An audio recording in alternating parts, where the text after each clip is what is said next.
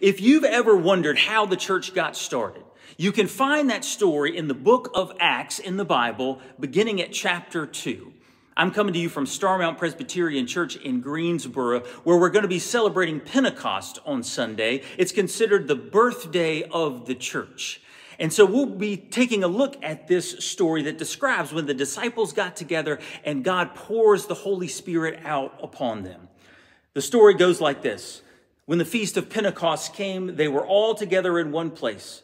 Without warning, there was a sound like a strong wind, gale force, and no one could tell where it came from, but it filled the entire room.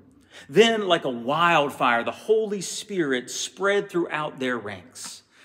Friends, we remember that the Holy Spirit empowered those disciples to share the good news of Jesus Christ. And so our prayer is that the Holy Spirit will help us do the same.